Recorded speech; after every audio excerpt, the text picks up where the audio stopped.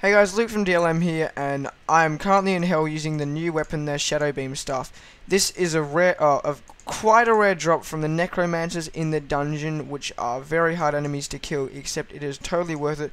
This will bounce. It doesn't have a set bounce limit or a set pierce limit, except it will travel a set distance instead of having a any other limit. So it's almost instantaneous. Its movement speed. And I died because I wasn't wearing any armor. But it's almost instantaneous. It's cast speed. So once I cast it, it will almost get the end of its path instantaneously. So I'll use it here. This is a very good example. It does 61 damage, 7% critical strike chance, very fast speed, weak knockback, uses only 7 mana, and creates a shadow beam that bounces off walls. So here we go. I saw there were quite a few enemies up here on Daniel's screen. Yeah, here we go. So this can hit every enemy that it comes along if I have any mana.